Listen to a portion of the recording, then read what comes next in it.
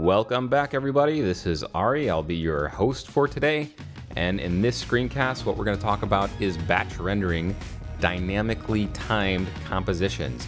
There are a few gotchas which make it a little bit different from regular batch rendering, which you can watch a screencast that we have currently from an older version of Templator. But in this version, we're going to discuss batch rendering in the context of dynamic timelines. That is, when your target compositions that you want to render out change in duration. So let's take a look at what these gotchas are all about and how we can solve them. Okay, let's get started. Now, this composition has a dynamic timeline. And what that means is that every time the footage sources change, Templator will then adjust the composition's duration. All right, let's go ahead and verify. If we select all these and hit E on our keyboard, we can see that they all have the Templator settings effect on them. So these are definitely dynamic. Now, if we select this one and then double click its Templator settings controls, we can see that the comp ends at out point parameter is checked. So if I hit preview, all of these layers get updated, they all shift around, and then the composition changes duration. So I'm going to go to the end of the comp. We can see it's 20 seconds and 18 frames long. So if I hit preview to go to the next row in our data set, you're going to see these layers change out. And now the timeline indicator is still at the end, but the composition is 16 seconds and 18 frames long. Likewise, if I do it again, and I have to zoom out this time in the timeline, we can go all the way to the end and see that this is 38 seconds and 18 frames long. So now what we're going to do is render out a batch of videos based off of some of the rows in our spreadsheet that's connected to this project. And if we go over to the Google spreadsheet, I'm going to go ahead and just render rows 11, 12, and 13. So I go back into AE and I enter in 11 for the start row and then 13 for the end row. All right, so what we're going to do now is actually perform the render. But before we do the render, Templator needs to know which composition from the project should be rendered out. So we choose what's called a target composition. So we go to preferences and we're just going to render the segments composition out. Click OK. Okay, so we're almost set to render, but before we do that, let's go ahead and observe one small tiny thing that may be overlooked when rendering out a composition with a dynamic timeline, and that is the work area. So in many cases, you'll be working in your composition and you might focus on a specific work area in your timeline. So for example, we could cut down the work area to here or even shorter like that. And if I hit preview for the next row, you'll see this work area maintain. It doesn't really change all that much. Okay, so if your render settings template does not specify to render the entire duration of the composition, that will be a problem for your output. Now to show you, what we'll do is we'll just select draft settings from our template dropdown here, and we're going to go ahead and do render. And what you're going to see is Templator load up the target composition into the render queue and render it out. So let's let it go through its thing and check out the output once it's done. Okay, so let's go ahead and check out the output. We've got our Finder over here, and we can see here are our 3 videos, and they have the composition name prepended to the ID, and we did render out as QuickTime. So let's take a look at this one. If I preview this, you can see that the duration is only 5 seconds long. And then likewise for this one, it's also 5 seconds. So that's a problem because our timeline is changing duration, and this obviously isn't going to work out. So what we need to do is create a render settings template within AE and use that template. And the template needs to specify that the whole composition should get rendered, not just the work area. So let's see how we can do that. So what we're going to do is go to our edit menu in After Effects, go to templates down here, and then click on render settings. Now, what we want to do is create a new settings. So we click on new, and we're going to just make sure it's draft because we're doing a demo here. And for resolution, let's just go ahead and do a third. That's fine. And then what we'll do is for time span, instead of work area only, what we're going to do is select length of comp. Okay, so we're going to ignore these for now. And let's go ahead and name this render settings template. We'll call this draft comp. Click OK. All right, so now After Effects has accessibility to that render settings, but Templater doesn't. So what we do is we go to the Templater panel and click refresh. And now if we look at this drop down here, we can see that our draft comp item is in the menu. So we're going to select that. And for output, we're going to go ahead and go back to the QuickTime H.264 at 100%.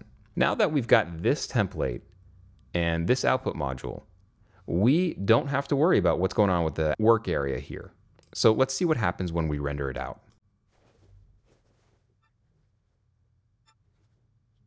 All right, so let's take a look at our output. Our Finder is right over here, and here are the 3 outputs from our render batch. So if I take a look at this one, you can see that the entire video is now rendered out rather than just the work area. And that's a result of setting the render settings template to render the length of the comp rather than just the work area. So you can see here, this is 34 seconds. This one is going to be 38 seconds long. And then this one is, I believe it's 22 seconds long. Okay, so don't forget to render out the entire length of the composition in your render settings template when you work with dynamically changing composition timelines. Okay, so we're gonna go back to After Effects. Now what we're gonna do is we're gonna use the replicate function rather than the render function. So before we start that, we wanna be sure that all of our replicates are exporting to the Adobe Media Encoder. So let's take a look. We click on the Preferences dialog, and we can see here under the Replication group, we've got Send Replicates to Adobe Media Encoder. So I'm gonna enable that and click OK. Now, one other thing that I need to do is make sure that the Adobe Media Encoder has a watch folder that points to Templater's output folder. So let me show you exactly what I'm talking about. All right, I'm gonna bring up my Adobe Media Encoder application. It's right here. And what we're gonna do is we're gonna bring up the watch folder panel. So we're just gonna go to Window, Watch Folders. So what we do is we hit this plus button in the watch folders panel. Click plus, and lucky for us, this is the exact same output folder as in Templater. So I click choose, and here you can see the full path. Now, if we look a little closer, you can see that the Media Encoder has this output folder column here, and this is where all the encoded files actually end up. And this is a little bit confusing, so I'm gonna go ahead and change this. I'm gonna click here, and I'm gonna go up a level, create a new folder, and call this encoded. Okay, so I'll hit choose. Now I'm gonna go back into After Effects and run the replicate job. So I go to my Templater panel, and I click the replicate button. Now, when I do this, I'm gonna go over to the output folder so we can see what After Effects is actually doing. Okay, so let's hop on over here. And what we're seeing here are replicate files of the master template file. So because these exist in the output folder, and because the Adobe Media Encoder is watching that output folder, we should be able to see those files queue up here. And in fact, there they go. Here is the first one. And we can see here that the file name is keeping in line with the way that Templater creates the file name. So here's segments prepended with the ID. So there are the 3 files. Now I can hit play. What's gonna happen is the Media Encoder will now encode those replicate After Effects project files that have the data from the spreadsheet. So let's take a look.